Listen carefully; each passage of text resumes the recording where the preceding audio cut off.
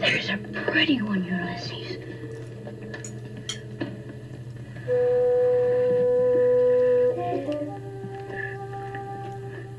There it is. Ah, oh, Mm. ah. Mm. Mm. Was it good for you, Mikiko? It was great.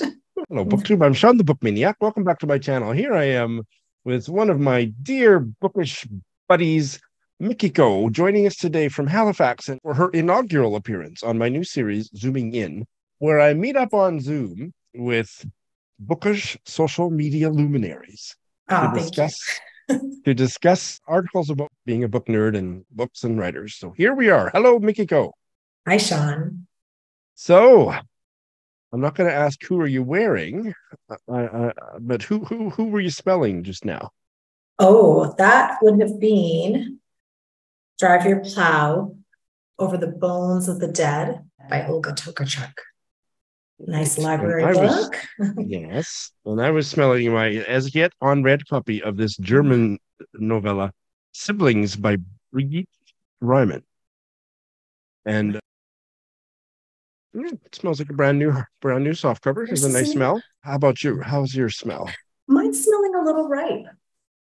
Okay, so yours is a library book. So can you smell is. anything connected to a previous borrower? No.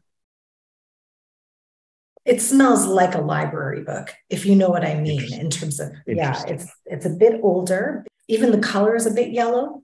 So, yeah. It's a popular book, so probably dozens of people have read it. The reason Mikiko and I are going on about it is that that's the topic of this article. The article is entitled, On the Science of Biblioosmia, That Enticing Book Smell, and it is a column on the website interestingliterature.com by Dr. Oliver Curl, and he is writing about book smelling or smelling books, and he has coined a fancy word for it, bibliosmia, that maybe two other people, since he coined it, have used. I'm not sure we're going to use it any further into this discussion, but it just means, does he actually define it? He does, I believe, as book smell. It's just a combination of book and smell. Book and smell. So smelling books or book smelling. Yep. What did you make of this article? What's your general hot take or impression of what you read, Mikiko? Well, I thought it was interesting that he talks about the kind of chemical nature or the kind of breakdown of paper. He literally calls the paper dying, and he talks about the smells that come out from the paper as, paper dying. And so if you're somebody who's interested in the science behind that, especially the chemistry, I think that's quite interesting. He says that the smell is the process of the book dying. It's dying. Yes. It's going to die.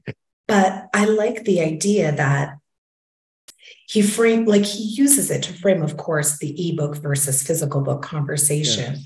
But I like the idea that the smell is something, obviously smell triggers memory and emotion. And he does also mention that, books have a very distinct smell as they age. But of course, the book is also going to smell based on its environment. So, if you're getting a secondhand book from somebody who was a chain smoker in their personal library, you're going to smell that. It kind of made me think of like wine and, how, as wine ages, it takes in all of the flavors from the cork or the barrels or whatever it's stored in, and, how that impacts the smell or the flavor of the wine. So I was thinking about that. So maybe maybe it's like a fine wine after it's aged a few centuries. Well, he does say the older the book, the more interesting the smell. That new books don't just smell like new paper. But I found this really amusing and maybe kind of silly in the sense that I have been known to smell books. So are you a book smeller? I am. And it's the reason I chose this article is because while I was away on a holiday just this past weekend, I came home, my partner had gone to a used bookstore, and the first thing he did was say, smell that. He opened the book, put it in my face, and it was that old book smell, the paper like decaying, and it was just, there's comfort in that for me. I'm not going to lie, and I don't mind old books. I don't mind secondhand books, or third or fourth hand books, so of course I just found some pleasure in it. So did he. So I think when I open a book, I don't, probably 9 times out of 10 don't smell anything. I'm not that, I don't have a really sensitive nose, but I do on occasion put it right up into my nose like we were doing, take a good whiff, and I enjoy that, but I do it very infrequently. Yeah, it's definitely not like the first thing that attracts me to a book, right? I'm not, does it smell good? If it smells good, I think I'll pick it up. I mean, that's definitely not criteria, but I get that it's a thing. I do get that it's a thing. I do know that readers for whom it's quite a thing. Some readers are real book sniffers. There you go. They'll read the back cover and they'll do some research, but they also want to have a good whiff before they decide whether to buy it or not. So. Well, that's fair, and I mean, I get that with a brand new book, that's not going to be one of the features, so that's fair enough. And I guess maybe a book collector might be interested in such things, but for me, it's not the biggest deal. But I thought the article was interesting as well. I thought it was very interesting. And like I say, kind of light, and, it can make me think about this more. Like, for example, when you walk into a bookstore, do you smell the books as soon as you walk in? Can you smell books? I can't, but. I can't, but can I tell you, I went to the college, like there's an art college downtown here. And I walked in and it was quite warm that day. And as soon as I went up to the secondhand floor, which is all stacks, you could smell how old those books were. And it was so, because they didn't have air conditioning, it was a very pungent and like it was overwhelming. But at the same time, I thought, if you're a student in a library, this just smells like it smells normal, like library stacks smell like older books. So it was very nostalgic. I just got a whiff of university, my days and like the stacks at like 1 a.m. trying to, finish my research paper on time for the next day. So I do find that, obviously scent is tied to memory and emotion. So I could see where that part of the article was, was taking place, or that he had mentioned that. I could understand why he had mentioned that. But I mean, it's definitely like, I'm not going to go out and buy an old book, cologne or perfume. And I believe you could if you wished. I bet you I could. I think so. I like the smell of a new book, but again, I don't smell every new book that comes into the house because look, I wouldn't have time to do much. I wouldn't have time to read. I'd be so busy smelling the book. Yeah. Have you ever had a bad experience with the smell of a book? I mean, no. But I have to say, with older books, I think my fear is always like, when you see things that are kind of stuck to the pages, or you see like the oil marks in them, those are it's more visual or physical rather than smell. That's right. Yeah. Somebody's had some dinner, ketchup or mustard or whatever. Yep. But the smell is usually not there. I have occasionally bought used books that were musty because they hadn't been kept in a good environment, and they were a little damp or something, and that's not a nice smell. No, and it smells like vinegar, doesn't it? Can't remember. See, I don't have a good memory for the smell. Oh no! Smells trigger memories, but I don't have a good memory about my experience of smelling, if that makes sense. But the treatment for when a book is a little damp and musty smelling is to put it in an upside down cardboard box for a week or a few days, with baking soda, and maybe just baking soda. I forget. Oh, lovely! I didn't know it takes out a lot of that bad smell, the musty smell. Lovely. So that's good. Have you ever seen anybody taking a big whiff of a book, and if so, how did you feel? I think the last person I saw and remember seeing take a big whiff of a book was my sister, and I just thought it was weird. But then I thought, well, don't I do that as well? But she just took a big whiff of an old book that we had stuck in the basement that just wouldn't fit on one of our family bookcases.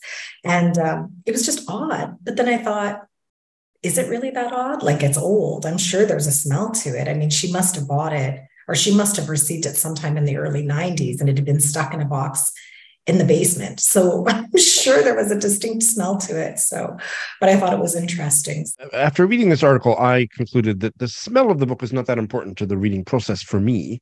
Right. But I was interested also in that he's using that, as you alluded to a moment ago, as a way of weighing in on this really old debate about which is better, ebooks or physical books. So take that part of it and run with it, Mikiko.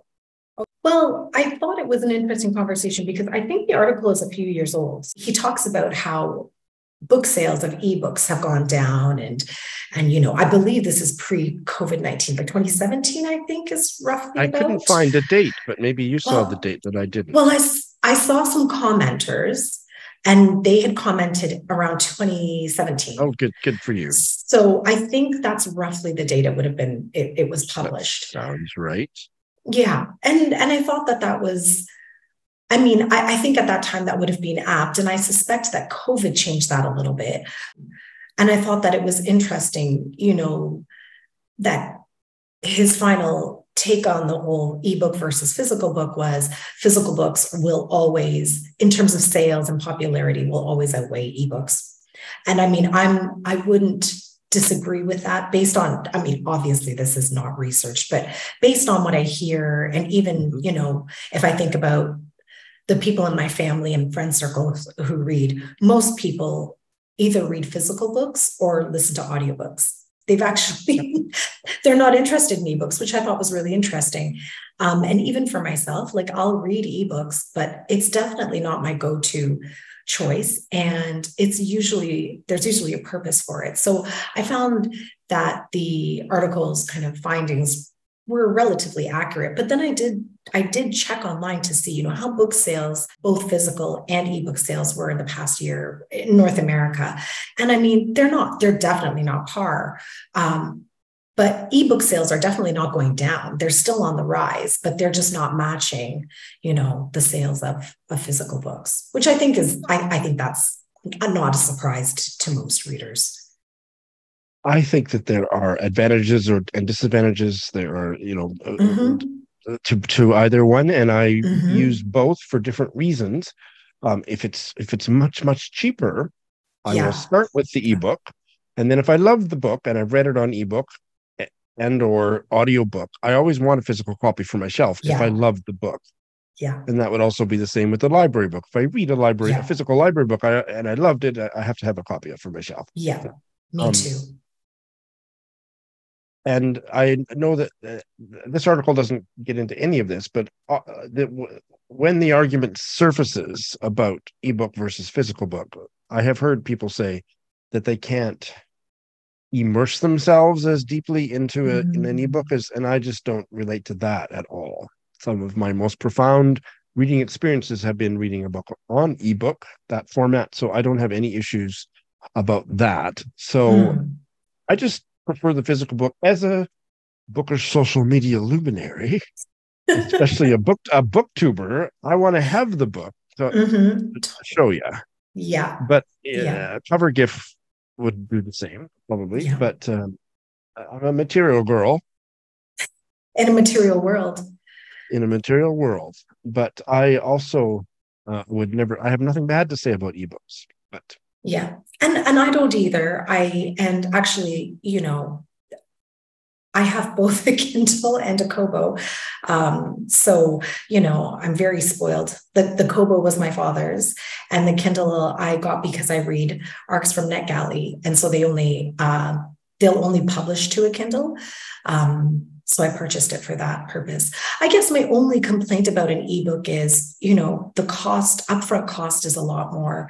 So, you really aren't allowing for people who maybe don't have the financial means. It's not necessarily the best option. That's all. Because of course, you can go to a little free library, you can go to your own library, you can go to a secondhand bookstore. The prices of physical books, especially used or secondhand, is much more affordable. So, that's very interesting because I've never spent money on a device specifically for reading ebooks.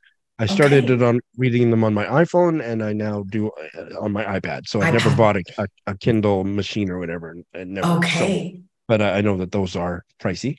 Yeah, they are. I think that you and I can agree, though, that we do have a slight preference for the physical book over the ebook. I do.